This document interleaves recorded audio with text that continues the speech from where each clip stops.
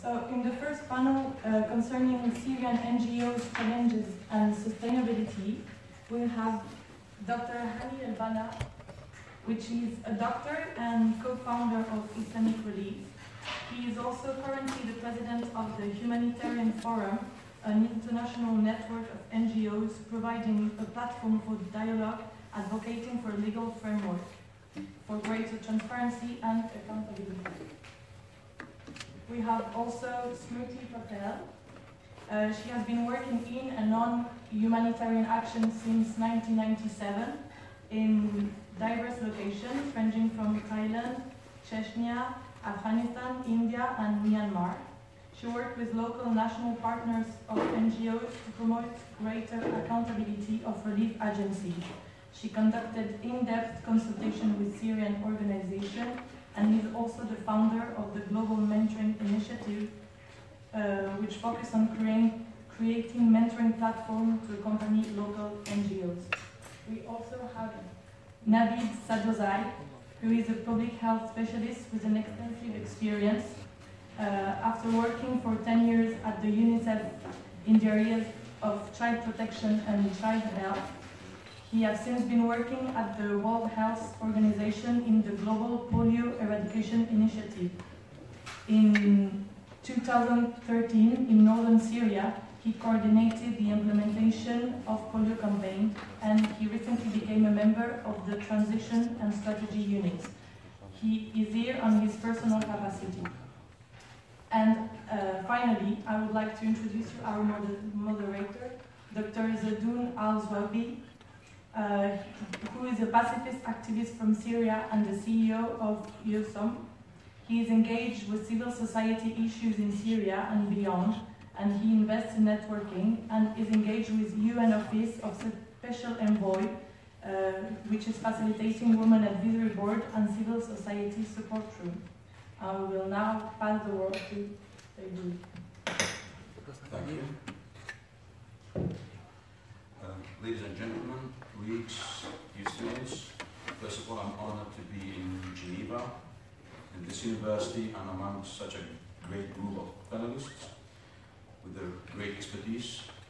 Before we proceed to our panel, a small announcement. While we are here meeting right now, the hospital of Kafr Nirbil was targeted with 5 air raids, and it is fully destroyed now. So when everyone lives here in peace, let's think of the great doctors and physicians inside the country, paramedics, who really sacrifice their souls to rescue Syrian people, and I ask you all to applaud them all.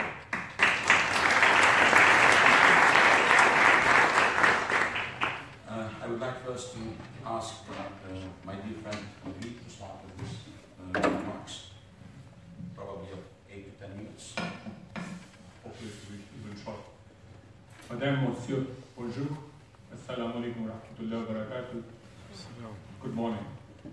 I think I can go on with many languages. But what brings us together is humanity. Our languages becomes our strength. Our differences become our strength, and that is what brings us together hopefully today, and hopefully to help people in need, especially people in Syria. I've had almost 29 years of experience with UN, working in some very difficult situations, but my most difficult and challenging assignment was when I was trying to implement polio eradication and our polio rounds in northern Syria. And this was 2013, and I've had some fantastic people, extremely courageous, things that one would not even expect. I've had fantastic partnerships with people from all over the world, people who would like to help, really would try to go beyond the call of duty to try to make sure that the lives for the children in their capacity, whatever they could do, would improve. I think this is our real aim. We need to start thinking as one race, and that is human race. I don't know of any other race. And I think this is important that for a change we start only talking of one race and come together as one to help people in real need. I have had difficult experiences in Afghanistan. I was there for 6.5 years. Sporty was there too, so some of us have had those experiences in South Sudan during the war period, 1999. I've never been as shocked to see atrocities and difficulties and challenges that I experienced with people in northern Syria. And I think in this day and age, none of us can really absolve themselves from this responsibility. It's my responsibility, it's everyone's responsibility, and I think we need to come together and try to see what we can do to try to allay their difficulties. It's not going to be easy, it's challenging, but I think there's no comparison, we can't even think of the difficulties that people in northern Syria face. This is death. Probably the ones who die, their life becomes a little easier because they're going to suffer anymore. But the ones who are left behind are going to continue suffering. It's a very difficult situation. I've seen it firsthand, and it's unbelievable to really explain. We have medical students here who are dedicating themselves towards a life of helping others in their careers. This is a fantastic profession, but I think now the lines have been drawn a little different. Medical professionals are right on the front line. And I think that those are the kind of challenges that we have to discuss. Those are the kind of challenges we need to negotiate. And those are the kind of challenges we need to come to terms with. And then bring together everyone to see how we can help our political systems, our politicians, our humanitarians, our civil societies, which I think is the most important element that we at times tend to forget. You need everyone, but people who are inside, they need to be somehow or the other made part of this entire support system. It is not charity, number one, it's my duty. So let's forget about that element. Whatever I do is very less. So we need to bring them together. But at the same time, it's very important to see what the end users think of our plans. What is their need? How can they become part of it? And once we get that engagement in a partnership manner, trust me, it's different. And I'm talking from experience, where polio eradication would not have been possible in a country with that kind of war situation, with more than 1,000 war infections. You can't even name them. Bringing and taking vaccines inside, which was almost impossible. Taking it to every village, every household, which is a program which is universal. It has never been done there before. With people who have never had experience in doing this. Syria stopped immunization, the polio immunization or polio eradication was more or less achieved there about 10 years in 1993 was the last case that they had. So imagine a new generation which had never done this kind of a thing, and they never went to house in any case. The system wasn't strong, so they stopped the transmission without going house to house. Establishing house-to-house systems, the only way we could do it was to bring in the civil society. And that was my challenge to all the NGOs. UOSSM was luckily one of our great partners in the polio task force. That anybody who can bring the local councils out for me, we would only work and support them. We had 200 of local councils from everywhere brought out, trained, and the heroics that happened, and they did it with just 2 days training is unbelievable. They were innovative, they were courageous, they were owning it. And polio was interrupted. I wish other countries, including my country, Pakistan, would learn from it. They have done a super job. So I'll stop here. I think it will be very important for us to interact and hear from everyone else. Thank you.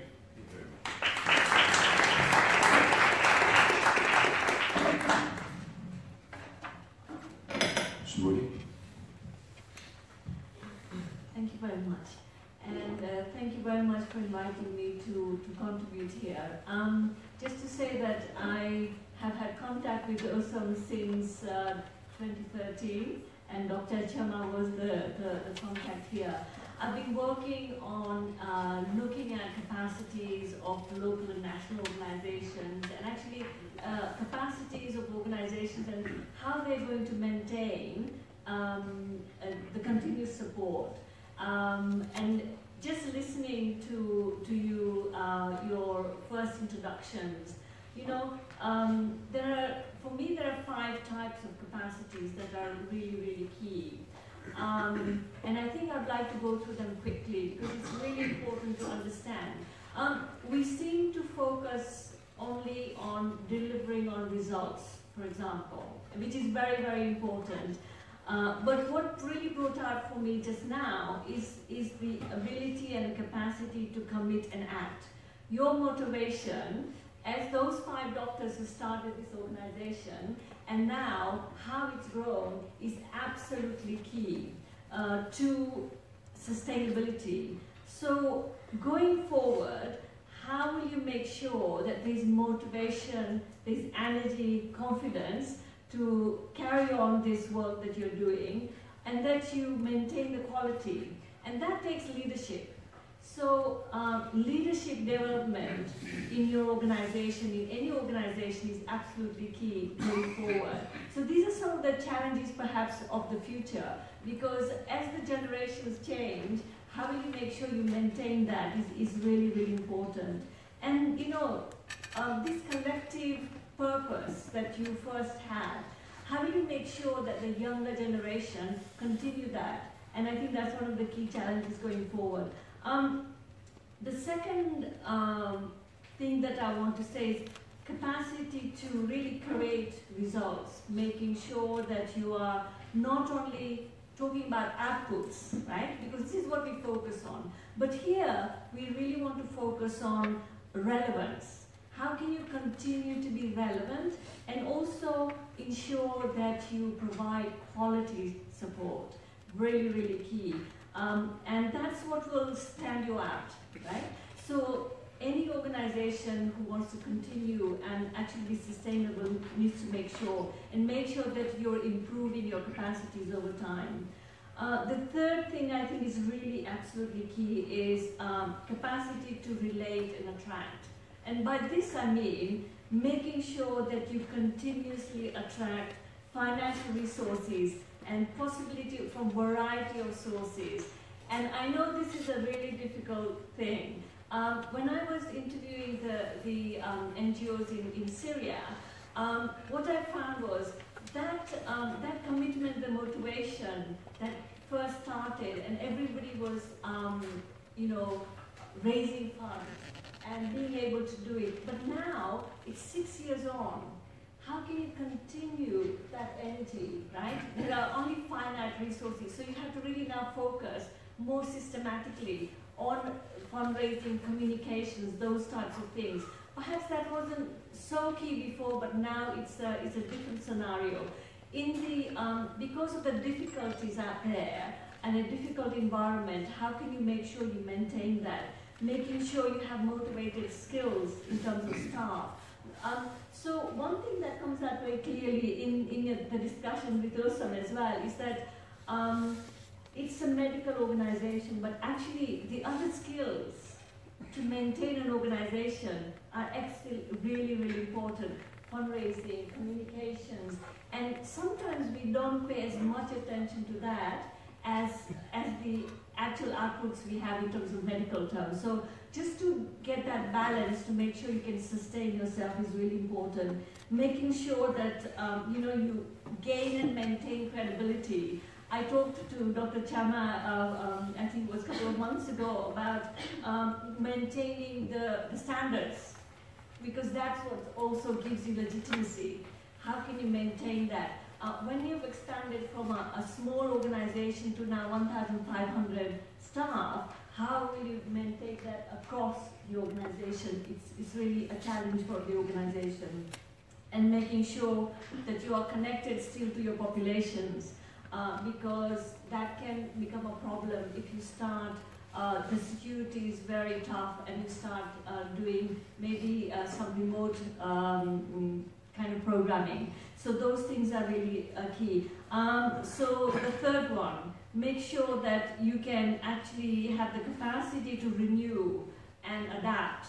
Because in the situation you're in, and the changing situation over time, because of the tough environment right now, how do you make sure you're learning from your experiences, not only between yourself, but if you now have 1,500 staff and you're in different regions, how do you connect with each other and see what you're learning?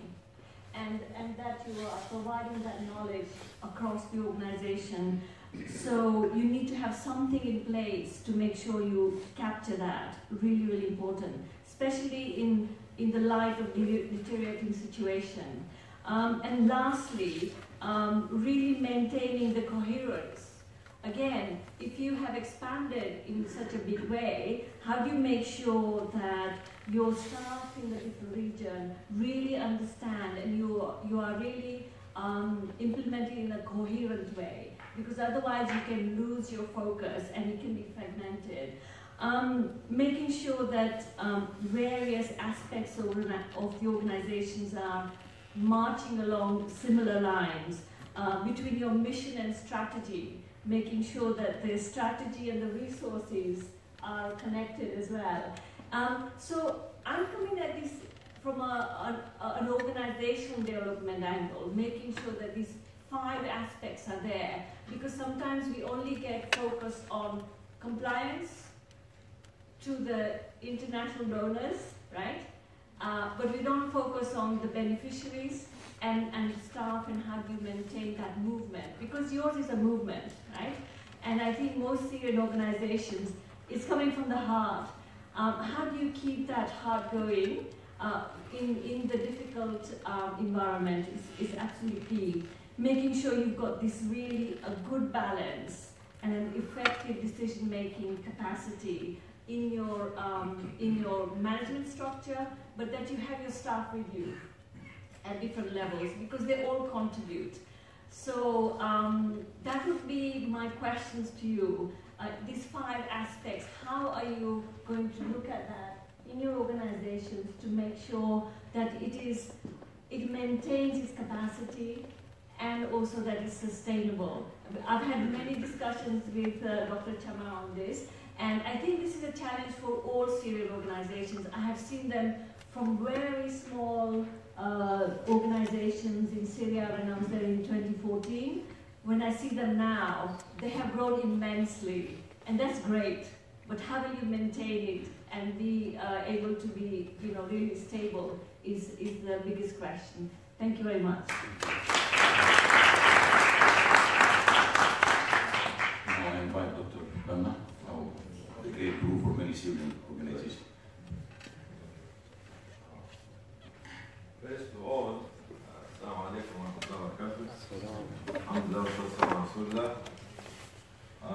I'm not going to be talking about death or destruction. I have seen this more than 35, 40 years ago, and I'm still seeing it. Today we're going to talk about celebration, motivation, and the drive that will take it from today till the next generation. I came from Antakya and Hany last week, not last week, this week. Wednesday? Yeah, Wednesday. Yeah. I was very motivated by the Syrian refugees in Turkey who managed to establish more than 4,000 CSOs in Turkey. In certain Arab countries, the number of CSOs are less than 1,000, where they have stability, security, and safe life. So we have to salute the Syrian. This is number 1. Number 2, the birth of UOSSM is better than the birth of Islamic Relief. You have 1,500 workers after 6 years. When I was in Islamic Relief 33 years ago, no desks, no telephone, no fax. There was no internet at that time, no computer, all manual, with the big writing pads, sheets, and all these sort of things. Legging, no internet. We used to walk, take the bus, everything. Now maybe 6,000 workers. But you did it in a faster way because you have the heart, the drive, and the ability as doctors. And I encourage you to register in the country that supports politically and humanitarianly the mission of UOSSM, which is UK. Don't leave UK out of you. Politically, you need strong countries to help you as well. So don't leave it out. You be in Geneva, the city of humanitarian, global humanity, global humanitarian activity. But the city of politics is London, or even Washington. You are British, huh? I'm waiting for my British colleagues. This is before Brexit. Huh? Whether Brexit comes or not, it's just not. Let me talk about what I was going to talk about it today. For me, sustainability is not only a fundraising event. It's a long-term process made up of several building blocks. Okay, I can have millions, but my operation is not sustainable. That's why you have 5 points on your discussion. I have 5 points on my discussion. I was in my eye clinic, not I used to be a medical doctor, like you, but I gave it up. I was visiting the eye clinic yesterday, and this was my talk. Not this one, it's another talk. And which I wrote, waiting for my doctor. 5 parts. Had nothing to do with the fundraising. Externally, we have to do networking, connectivity. Don't ever drop it. Cooperation, be cooperative to others. It's external. Go into coalition. You want to be protected when you are small. Start to learn the issue of advocacy. What do you mean by advocacy? In the Quran, Allah said, وَلَا يَحُضُّ. The word حَض is advocacy. Okay? Start build strong partnership with others. And this others is every other. Not others of our groups, theological backgrounds, okay, religious backgrounds. Others. Open it up. Don't color yourself with an ideology, because sometimes the ideology could be divisive more than uniting. And definitely externally you have to build a good government relationship.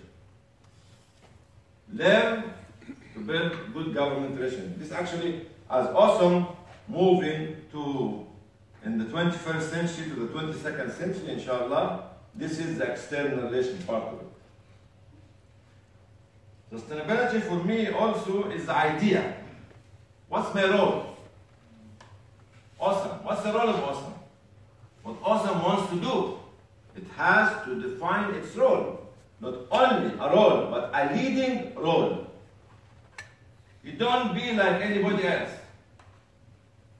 You have to identify your role and let people or others to follow you because you are a leader in your role. Research has to be a part and parcel of whatever, anything. Now we talk about counter-terrorism. We talk about de-risking and the difficulty of transferring funds. Where is the evidence-based research paper? No. We give hot speeches. Hot speech is not good enough for governments. Research values. What's our values? Stand for humanity, as everybody said. To protect humanity, to save humanity, especially in Geneva. Geneva is the city of humanity. Okay? So if you want to talk about humanity, come to Geneva. If you want to talk about protection, go to London. So you need the humanity and the protection as well. Values, research, and institutional memory. Stories, children, women, great people, great initiatives. Keep writing. Keep writing the history. Because one day, people will look at the history, find awesome there. Without having the institutional memory built inside the organization from the very beginning, you have no history. You cannot exist. Nobody will talk about you. No bedtime story. No fairy story about you. No dreams about you. No songs. No drama. No theater. Okay? So you make it. The second point about what we are.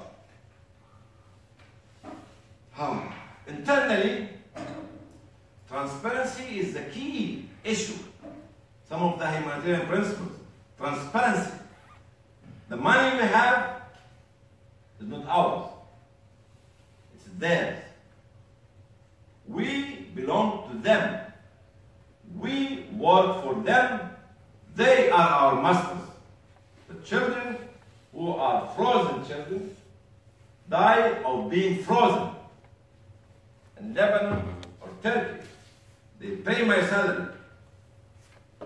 They pay my car rental. So I have to work for them as an employee. And this is when we start thinking our philosophy of thinking about what we are here for. Talk about humanity. Humanity means I work for the people who pay my salary, which are the refugees, the displaced, the orphans, the widows, the sick, the elderly. Those are my masters. Not Hany El Banna as a chairman or Dr. Tayyar as a chairman. No. It is this little miserable looking child with running nose, barefoot, and sick, crying, sticky eye. He is the one who is helping me to survive. Governance, internally. Governance, no nepotism. Ever. Never. Political decision has to be made inside the organization, not outside the organization. The board has to decide this sustainability. Because people listen to us while we are in our bedrooms whispering through the, what do you call it, Google Earth or Google whatever you call it. Okay, sometimes they have to leave the telephone outside the passport. Clarity of the message, clarity of the mission. Have to be very clear and focused. Are we medical? We are medical. Are we humanitarian? We are humanitarian. We are not political. We are not connected to political groups. Clarity. Of course, neutrality and impartiality sometimes is difficult, but it has to be done. And this also, a part of our philosophy of thinking in the Quran, they feed out of love the prisoners of war. Out of love, not out of job description. You got it? Out of job description, out of love. Love means belief. Belief means submission to God and the humanity. So this is the third part, which is the internal, the inner soul. The fourth part, our program. Two things. My daughter is still very young. My sister talked about capacity building or building. Program is on two things. Building local community and empowering local community. If UOSSM does not build local community and empower them, it's failing and it will sustain itself. We talk about localism. Localism inside Syria. Localism inside the displacement area. Localism with the refugees. This is the program. Number 5, which is the last, because I need to finish now. What's next? When we said that we have 4,000, maybe 400, 5,000 or 400 organizations in Turkey only, we need to move out from the single organization to building blocks, really. Building unions, building forums, building platforms, building networks, building consortium. This building consortium and syndicates let us to be able to build the infrastructure, or to try the trial of building an infrastructure for my country, Syria. Single organization can do good work, but working together collectively is where we can and build the infrastructure as a tracks inside Syria and somewhere else. Forum, unions, platforms, network, consortium, syndicates, think tanks, and research institutions definitely becomes a necessity of sustainability. Okay? And the last, this was the last. So now I came to thank you very much for inviting me to be with you. I'm a Geneva man, but from London side. Good afternoon.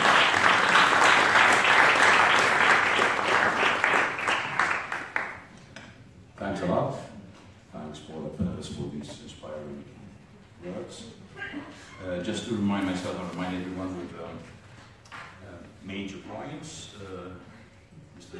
Naveed spoke about partnerships with CSOs and important role they play on the ground, not only civil society, but also he mentioned local councils, which in fact play a major role right now in Syria.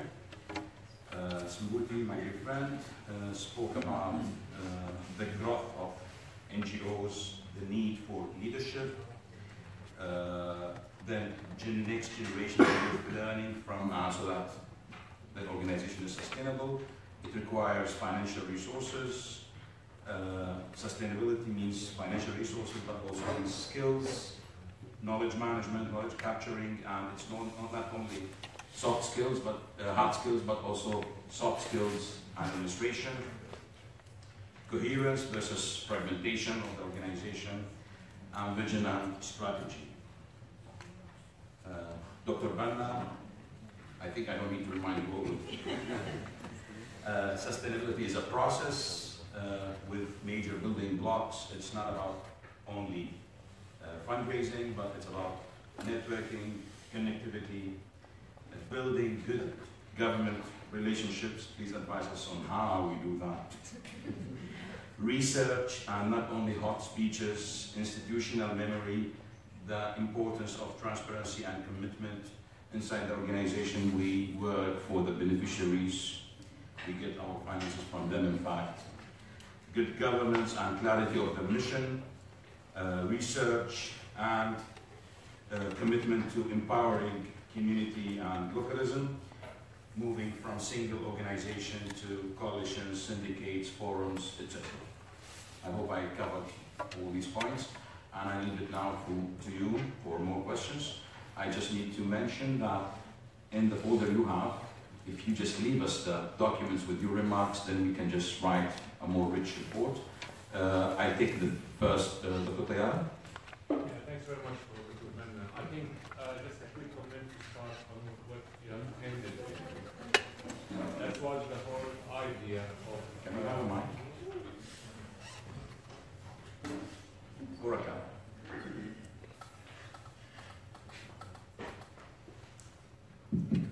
Thanks very much for your presentation. I'll start from where you ended, about having a syndicate or a forum or a union. That was the main principle, what we called it Union of Medical Care, because we know that the need is massive. Not a single organization can fulfill impossible, and the coordination among the different organizations forming the union is a paramount, is essential.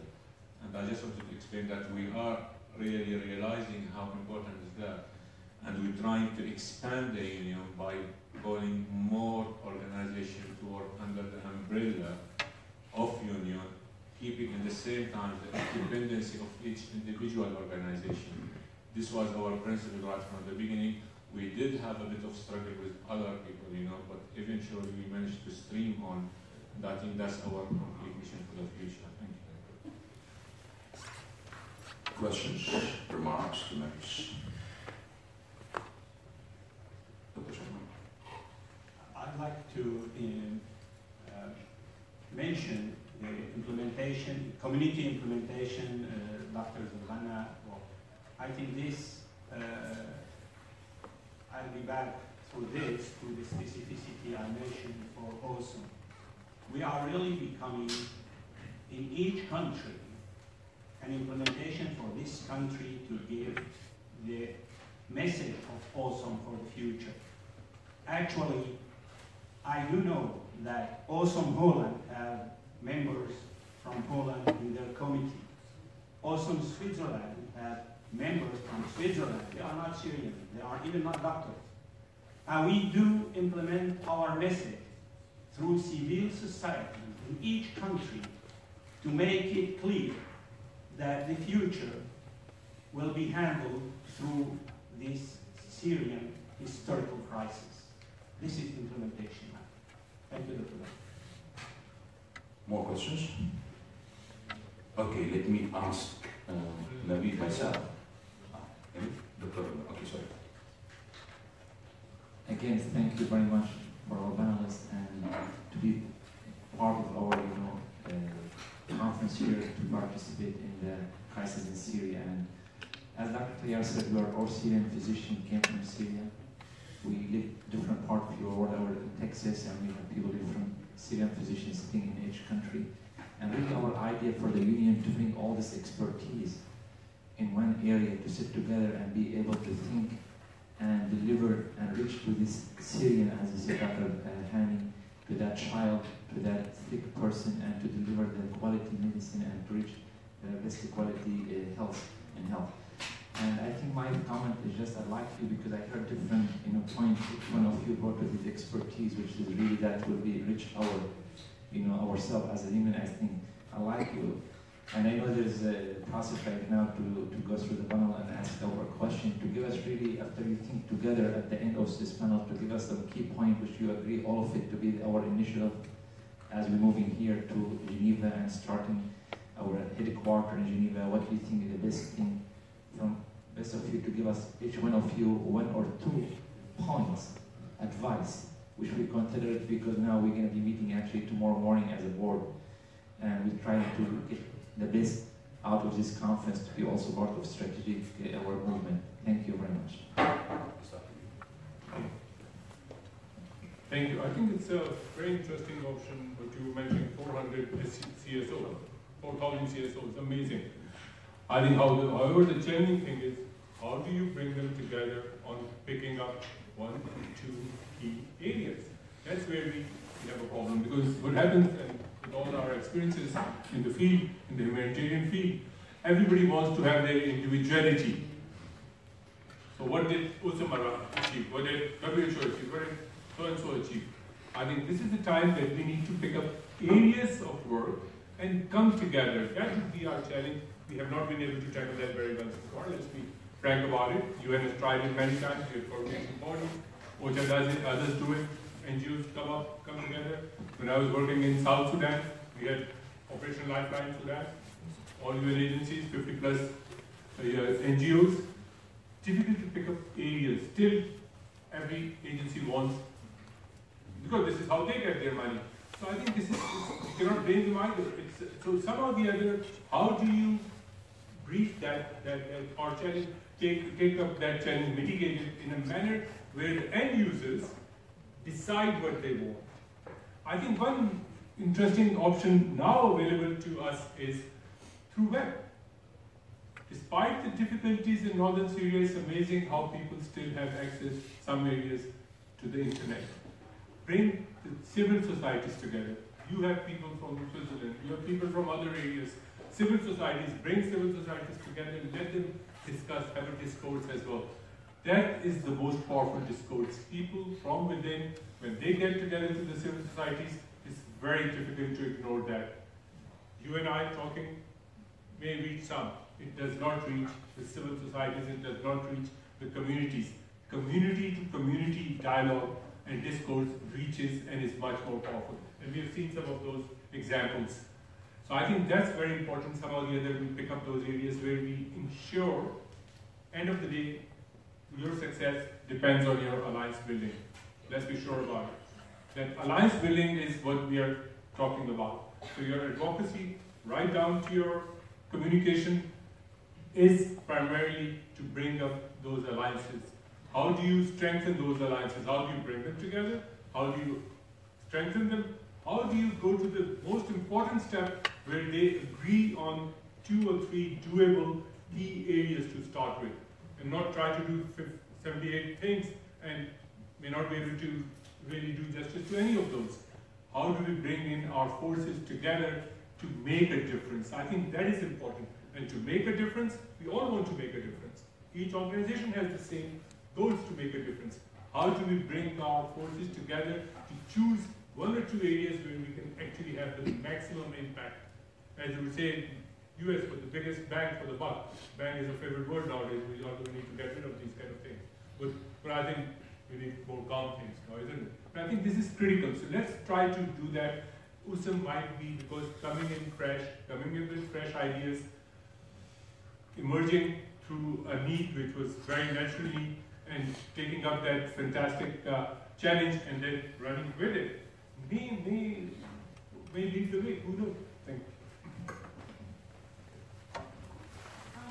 Okay, so for me, 2 things really come out in terms of I know some from 2013 to now, and having conversations. One thing that is really key is how will you now invest in the organizational processes in terms of communication, because these are some things that are key, knowledge management. Because if you want a strong organization that looks at the evidence, how have you done, what are some of the lessons learned, so that can be taken into the future. The management, your senior management who are here need to reflect going forward. I know because the temptation is that we need all the money for the response, which is correct. But if you don't invest in some structures internally, in terms of communications, in terms of knowledge management and other things, which this is going to be your hub, right? Then I think there may be gaps in terms of communicating, networking. How will you make sure you are networking to the Geneva scene, for example? There are many times when I'm there and I say to Dr. Chama, oh, why are you not there? Because you should be there, you should be representing some of the issues. But that comes if you can invest, making sure you have people who are able to do that, and who have the skills to be able to do it. So you need to think through, in terms of your human resource, what other human resource you need to invest in, other than obviously the medical doctors, because these other elements will become also key. When I look at sustainability of other organizations like MSF and all the big organizations, you will see that they have these other elements in their organization that are really built up because of, not to lose the balance, but you still have to have that investment in certain aspects of your organization. I come back to answer you practically. Syrian conflict was for me since 2011. I was running like a headless chicken between big institutions such as OIC, UOSSM, and League of Arab States. And our first workshop for Syria was in September 2011. Was capacity building in Cairo, then the second one was in November, and the third one was a conference, a humanitarian conference, co-hosted by UOSSM as well as UOSSM and OIC. And the story goes on. After 5-6 years, I come back to exactly what you were talking about. A new idea called not information sharing, sharing the experience. We are starting to organize workshops based on experts in the organization, not consultants. And this is after going around in Turkey and other places to look at and talk to Syrian organizations. We discovered that delivering the technical know-how is good, but not good enough. I want the message, I want the vision, I want the spirit, I want the experience, which you people give it to them. What we want, Doctor, to be with the people there. I just came, as I said, from Antakya, is that right? Hatay, is that right? And Hany. I learned a lot. But you have to be there as a senior figure. You have to be there with those organizations as a senior figure for a day or 2 or 3 or 4. You're fighting one another in the discussion. I said, okay, fine. This is an opinion, it's your opinion. Take it or leave it, not the Quran. If you want to work with the outside world, this is the way you do it. If you live in your own world, it's entirely up to you. And I found after a hot debate between 2 or 3 groups, because we have to have open discussion. You see, alhamdulillah, the response for our workshops was tremendous. We have to take it 50% cut off of the attendees in these areas. That was in January, and the March one was in Antakya and Hatay. Because people still think that we are in the revolution. I said, okay, fine, revolution, good, no problem. I'm not going to talk about the revolution. I'm talking about how to work together. Let us how to work together and look at the outside world. But to be very honest, the key element for the success of such meetings is your presence. You, Dr. Tayyara, to be there. Don't send them somebody else. Okay? Me to be there. Because I'm retired now. I'm retired. Anyway. Not quite. Still another 10 years to go. For 20 years, I've said 25 now. You're retiring yourself. You have to be there. Really, we found it. People stay Saturday, Sunday, till about 5, 6 o'clock because they want to talk. They want to cooperate. They want to connect together. And we tried this and so, but we have to build it. Unfortunately, the big organizations don't invest in workshops. Invest in delivery. Okay, whether it's food, medicine, other. Okay, fine, it's good. But give me the 5 or 10% or the 6% to do this kind of connectivity. But we are succeeding. Takes some time. Need to go tell somebody like you, or like all those senior people, because the young organization need to see somebody with a message, not somebody only with the money. Thank you. Any more questions?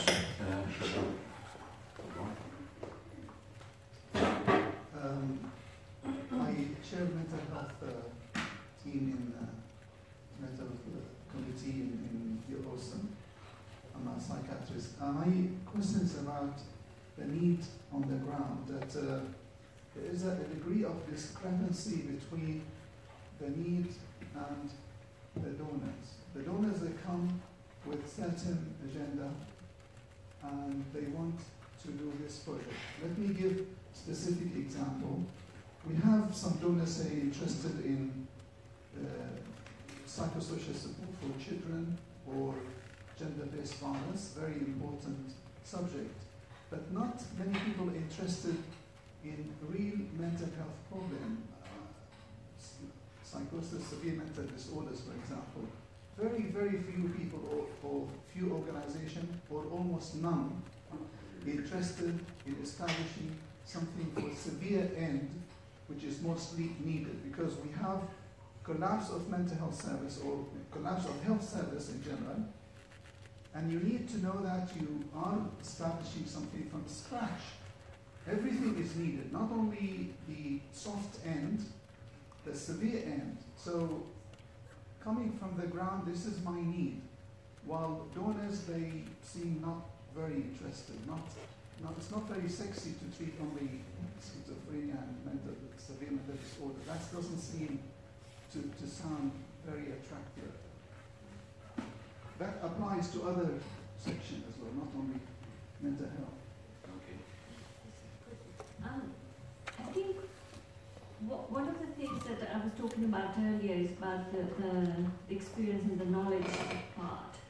And how do you build that to advocate? Because one of the things that comes out very strongly over the years of time I've been in the sector is that when you have enough evidence and you start advocating and you start then lobbying the donors, then things change.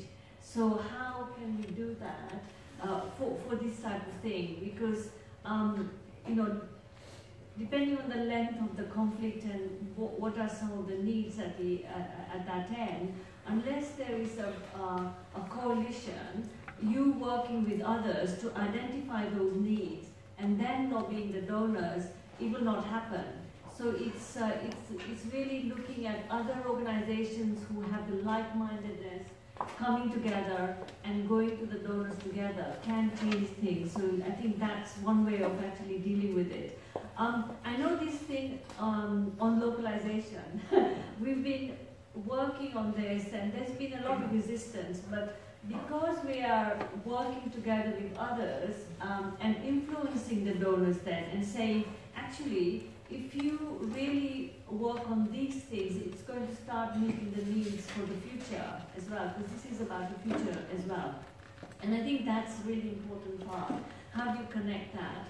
The knowledge, the research, you know, then you can convert that to advocacy messages, work with others to do it, and then influence the donors. I think this is the only way it will work. I agree with you. I was going to say that. Okay. Just there for you. I think your point is very important, and I think that takes us to, again, to the same issue. It's critical if the world has to now start looking at these changing conflicts. The nature of the conflict has changed. The challenges are different, and the measures to mitigate them are available, and they're different. You can probably reach, as you said, 33 years back, you did not have a mobile phone which was with 256 GB RAM. When I bought my first I had my phone. desktop, when I bought my first desktop when they were very young, my daughters were, I thought this was huge. It has got 10 MB RAM. So it was, I thought it was amazing. I probably invested a lot of money in doing that. But I think everything has changed. So let's utilize those and let's try to rethink. And probably we are at the moment in Geneva, no place better than this to start looking at where humanitarianism really emerged from. In a manner where people were trying to be brought together. So we are in a very right place at the moment discussing this. It's critical that we get the locals engaged in the planning processes. See, the way UN works, the way humanitarians work, the way NGOs work, it is, I know, I did it in Afghanistan, yes, but even in Afghanistan, one district, what you implement cannot be implemented similarly in the same way in the next district. What I implement in village A has to be adapted a little for village B. How can you get that experience and then try to do the same in a different country? Different cultures. What is correct for Aleppo cannot work in Idlib. People still don't believe Aleppo has the best cuisine. I might. So see, we're looking at something which is human. What is correct for Geneva is not exactly the same for Lazard. It's next door. So we need to respect those differences and work according to those strengths. I would look at those as strengths. Some of those, look at the strengths in the people instead of looking at the weaknesses.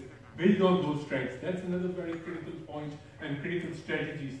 Look at the strengths, and how do you do that? By talking to people. I shifted there for 3 months. For 2 months, UN could not provide a single drop of vaccine. Not a single penny was ever given, for the reason that there was no resolution. UN is a body which only gains its strength from the member countries. So member countries never did a resolution where they were allowed to push things from the Turkish border. So for UN, quote unquote, Syria was a sovereign country. Whichever Damascus said had to be done. So it is very difficult. In that sense, I was asked not to meet ABC. I was asked not to go to any offices. I did not. I would meet them at dinner. Nobody can stop me from whom I am having dinner with. I set up networks to tell me who is coming out of Homs, who's coming out of Latakia, who's coming out of Raqqa, Deir Zor, Aleppo. I would see them. Some of them were scared to meet in the daytime. I remember the small cafeterias near the university in Gaziantep, going there at 2, and I was not sure whether I would get a taxi on the way back. Some of the other Gaziantep has this amazing system of Every second pose has a button, so you press and a taxi appears even at that odd time. And then after 2-3 times, then you won't be stuck. But that is what you have to do. Take the map with you. Hey, this is the map OCHA gives me. These are 5 facilities. No, but sorry, this one has already been destroyed 2 weeks back, as you just mentioned. It just happened yesterday. This is a village which is no more there. People have shifted to places A, B, and C. When you're planning, you need to get them involved. Otherwise, if you're trying to do it from here, forget it. It's not going to happen. Be there. They are your teachers. So who taught me were the people from Syria. Not my experience. My experience may have helped in some of the technical issues. The cultural issues, the social cultural norms, what is critical for any service delivery or any successful delivery comes from the locals. Respect the locals. That's the first thing for me. Unless you do that, regarding the donor, what do you call it? Donor culture. I think if we agree as OSSM to deliver a message 3 to 5 minutes weekly, okay, by all the members of OSSM. Okay, because now with the social media, we can do that. 3 to 5 minutes, a message, keep delivering, to be picked up as a message to try. Because advocacy is not just a statement. Advocacy is another process to change the climate of thinking. So if we do it, you've got nine branches or 9 members of OSSM and others. Let us design a message every week. 3 to 5 minutes, practical. From the volunteers' point of view, from the beneficiaries' point of view, and from the management point of view, on one direction. A leader is the one who can make the flow and lead the people to follow his flow, not to follow anybody else's flow. Or her flow. Or, sorry. Of course. No, what the same. Or her flow. But I'd love to follow her flow. Maybe we should give a chance to her. Yeah, I would love to follow her flow. Okay. Yeah, Victor. Again, thank you very much. I think I just want to bring up to you that really as a board in OSSM, and each one of us, what you said, this is what we started from the day one in OSSM. All our board members and legal founder and even our player, we were inside Syria. We were the first people in 2011. We were in Italy. We crossed the border, the river, because we were not allowed to go by the government. But for us to understand the need, we went to the doctor, and most of from Damascus to Idlib to Aleppo, we have sent in each actually area identified some doctor to work and help in this medical mission, and that's how we started. And until today, so we're talking about 6 years. Dr. Nasser Al-Qassem, for example, he was in the chair of the trauma. He's a surgeon from Toronto, and he came from Bilal Trauma Surgery. We went there we spent about a week. We went to every city in North Syria. From Aleppo, we were with them when they had the first day. And I'm talking about the board level. I'm not talking about, therefore I just like, for all of you and whoever listening that really, this is how we operated and we continue to operate as you said, and I think this is a very important point, and thank you for it, and just enlighten. Maybe I should mention that the only board that was on the ground waiting for evacuees going out of Aleppo was our board member, Munir, although he's against OSSM UK, by the way, but we should admit he was there on the ground. If you allow me to ask, before 2011, there was no civil society in Syria. It was criminalized. The word till now is not allowed in Syria. Even there is something called the charities law. It is called community-based organizations, but the word civil society is considered as a crime in Syria until now. So we were born literally on 2011. And now we're talking about OSSM, a budget of 20 million, 1,500. Haven't we grown faster than we should do? And we have to grow because the need is immense. At the same time, in a span of 5 years, a budget of that number and a task force of that number, I think it's risky. Now the question to all of you, how can we strike balance between the need and the need to grow and to sustain ourselves? Not an easy answer actually. I think what's important for an organization like UOSSM is because I like organizations for the reason that it grew out of a need. It was no other reason for it. It was not even doing good. It was a need. Where some people who otherwise had a better life or could have had a better life dedicated themselves. So I think for me, it is about dedication. But that dedication for me is already a success that you have continued for 6 years. I'm a doctor too. I wanted to be a plastic surgeon and go to US. Thank God I didn't do that. But I mean, this is what it's an easy life. And dedicating your life for 1 day is fine. 10 days is very good. A month is exceptional. But dedicating it for good is tremendous. See, this is your strength. Look at your strength. You're dedicated yourself. Now sit back and say where you want to go. I think this is the time to revisit and see where do you want to go from here. Otherwise, you can be taken away with the flow. With all this, success is fine, but where do you want to go? What do you want to choose as your main, as we were also mentioning, choose as your main role. What should be UOSSM's role? Is UOSSM's role to just provide money to some CSOs?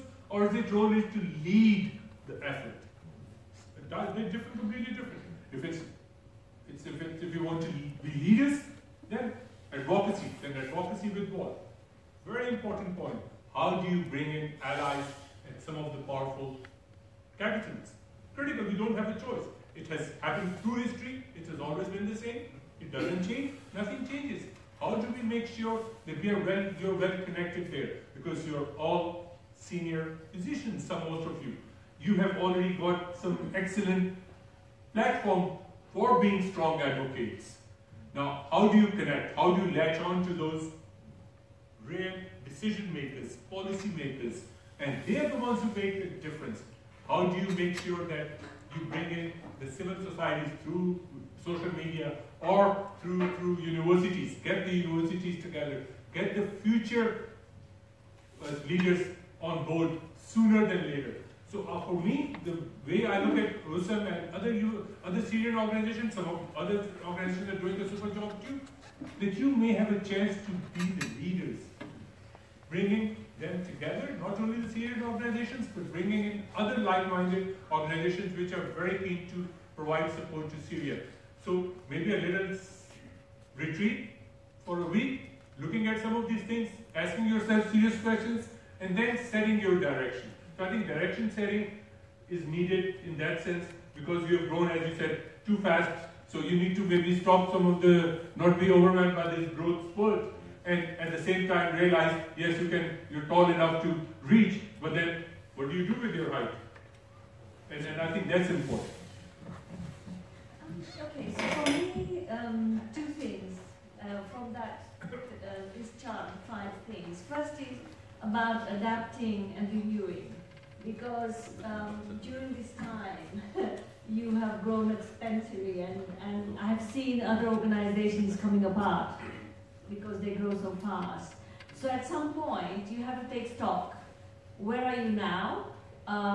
Where do you want to be? I think the question, really looking at, are you responsive organization, looking at the pressures from outside, what are some of the shocks from outside, and then making sure that you invest in management, because that's absolutely key after a certain, if you grow beyond a certain point. If you don't invest in your management, and by this I don't mean just medical doctors, I mean management of the organization, your financial systems, all the other things that you need to actually keep going and to be still legitimate and credible. Because if you, one thing I've seen in other places and I've seen in some of the Syrian organizations is, if you grow too fast, you lose the ability for quality management, right? Because like left hand, what the right hand is doing, you can't keep an oversight. So you need to then introduce in your organization some kind of oversight ability to make sure you have a good view of what's happening. You maintain your credibility and your quality. And for that you need to invest in management. So I think reflection maybe now for your board would be, and I said this earlier, what investments do you need to make in the organization at some point, because otherwise, you know, you would come unstuck. Just to get some of my our experience, how did we protect Islamic Cliff in September 11th? Because we opened the doors of Islamic Cliff 10 years before September 11th. Open the door means that we were not restricting the employment to certain group of people, that's number one. Certain theological backgrounds, number one. Number two, attending many meetings to understand the language, the philosophy of the spoken language, not the English language. The philosophy and the terminology of the language is very important. Connecting with everybody. For myself, connection is protection. You can Facebook it, huh? Tweet it. 2,000 from me. Why? Because I used to become like the sniffing DOG. When I go to this high-level meeting, I know that you are from security, you are from the humanitarian, you are from the development, you are from the government. Because I get used to sit down with those people. Okay? So this is very important to go and throw your message to those people before they start writing a message about you. It's very important. Okay, to do this, to open door policy. In humanitarian work, we have nothing to hide. If you have the policy of nothing to hide, okay, you grow steadily, progressively. Because people will say, okay, fine, I have this, you can come to this conference, you can come to this workshop, I have this money, you can do this. With actually the personal relationship. It's decision making, as brother was talking about, was based on this kind of personal relationship. On a cup of tea, on a cocktail at night. I was once upon a time, I was in Davos, and there was a meeting after midnight, a cocktail champagne meeting. And my beat was long, and they said, somebody looked at me and said, what are you doing here? I said, there's a meeting. I said, but you are drinking, and you look like a Muslim, you don't drink. Why you come here? Get out. And I left the meeting. This kind of business being made on lunch, dinner, cup of tea, cup of coffee, and it's not actually by emailing things, and protection also is coming from there. So really, something else I need to say, separate the line between management and the board, and don't let the board to put their nose in every action. You have a dead meat. It's very dead meat and rotten meat. I was no. One of the I have to interrupt you here. Huh? We have a dedicated team on ground. No. I'm not talking about you. I'm not talking about you. You see, I'm speaking to those people here. See those people? I'm teaching the angels. Huh? We have the Geneva angels. The good thing, the relationship between me and the board when we started, because I was founder, they gave me the freedom and they kept the distance. That's why Islamic League grew in a very difficult time from no budget, no vision, nothing to what you can see nowadays. And there was a positive space between the executive and the board. Once you empower the board, as you rightly said, review actually their activity every 3 months, every 2 months, or quarterly, whatever it is. Empower them, really. And the board has to choose the best of employees. You see, in UK, nowadays, even one of our sister organizations, they are choosing the trustees by advertising. Okay? You know what happened to one of the Muslim organizations? It's a norm now. You want a trustee who is specializing in finance or public relationship or governance or media, put an advertisement and get the application form exactly and put the job description for the board member. We do not do it. I'm talking about myself. I do not do it because I hear the wrongdoer. So these kind of things which let me to stand on the same level of the other organization in America, because you are in the far west and UK is in the Midwest with Europe. So really we need to understand the mechanics of the surrounding and the philosophy of their thinking to enable us to have a sustainable organization and have to build all these bridges between us. I don't like to say them, between the big us. I am a small us and you are a small us and you small us and you become the big us. Okay? This is my English philosophy, by speaking. Okay, thanks for this lively, friendly, rich discussion.